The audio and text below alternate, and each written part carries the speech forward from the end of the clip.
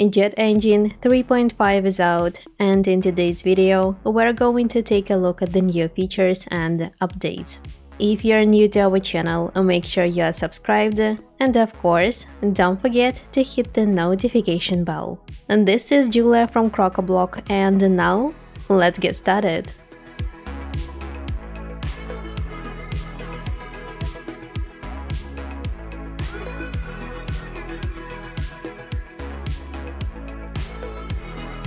Custom meta storage feature allows storing standard WP meta fields in the separate table instead of the standard post meta table.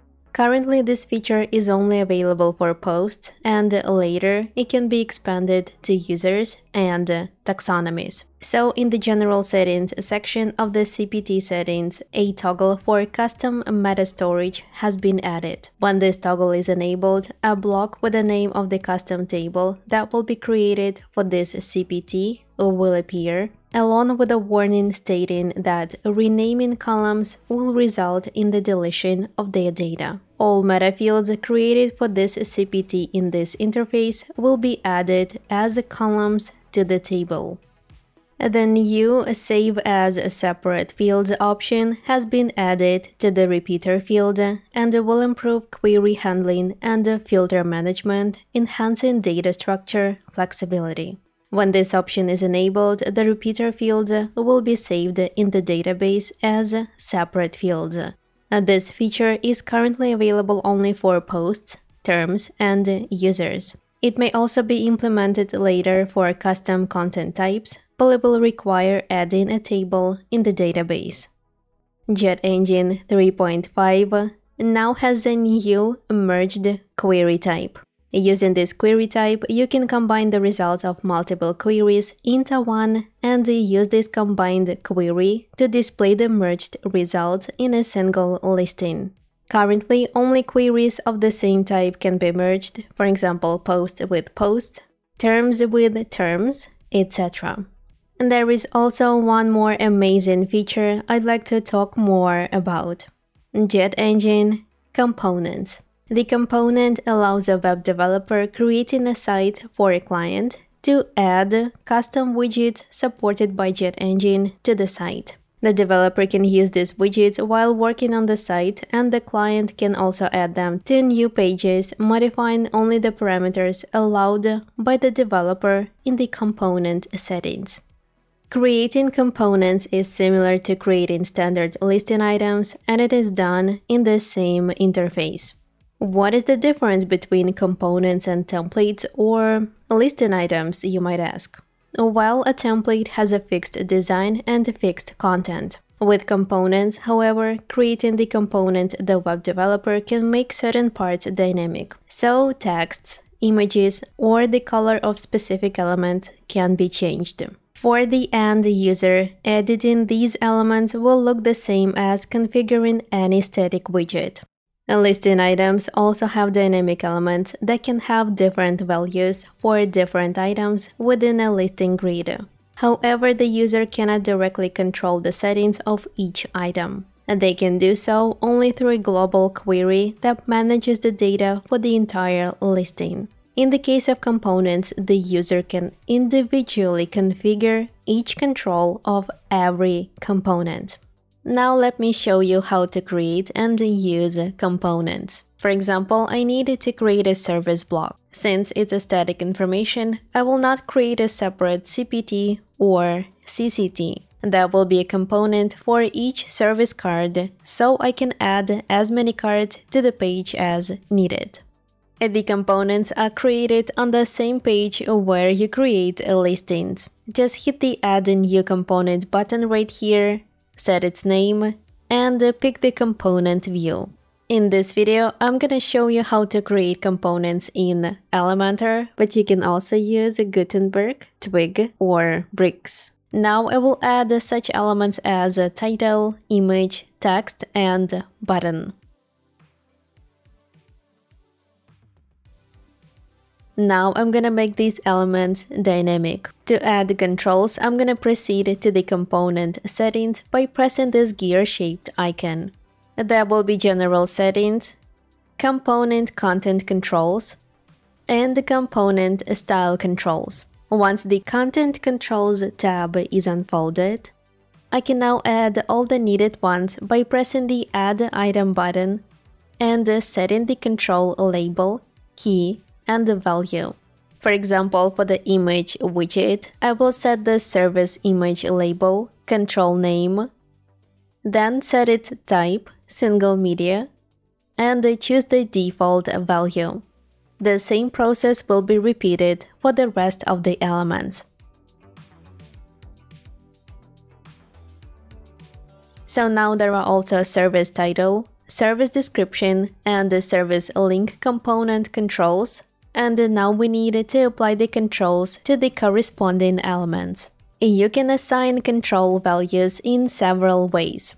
Dynamic tags for Elementor, dynamic tokens for bricks, JetEngine dynamic widgets, or JetEngine macros. As I build this layout with Elementor widgets, I will apply dynamic tags for all controls. However, you can use the tools most appropriate for your case. Now let's assign the corresponding dynamic tags to the relevant elements. I styled the elements a bit, and now I'm gonna click on the image widget, then press the dynamic tags button right here, and choose Component Control Image. Once the control name is set, the image will appear. I will apply the same steps for the title, description, and the button, choosing the Component Control Value option.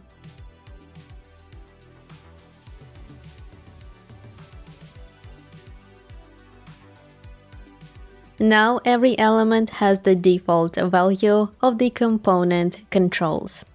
The created components can be found on the listing items/components page and can be easily edited by pressing the Edit Component Settings button right here. Adding the component to a page is super easy.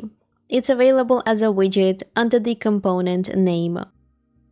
In the Page Builder editor, you will see the controls you set in the component settings, and the user can configure each element individually.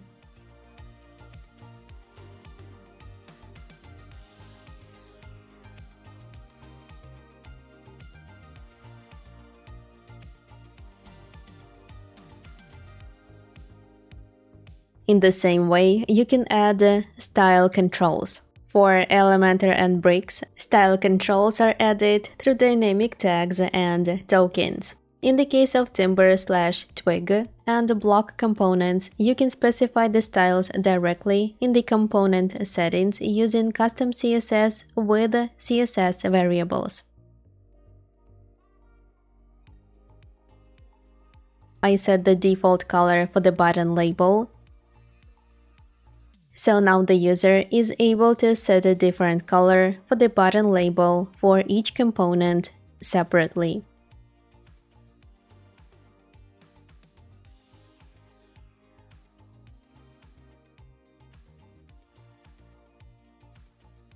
You can use the controls for components in combination with the dynamic visibility module to render certain elements of the component depending on the selected control value, or to hide elements if the control value is empty.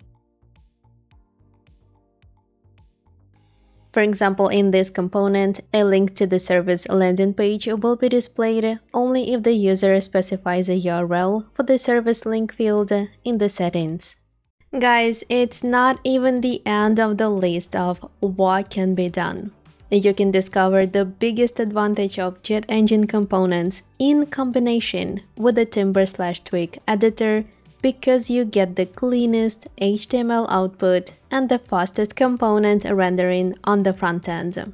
Additionally, you have no layout limitations and can create the most creative components like this one with the elements that are not easy or sometimes impossible to reproduce in the editor.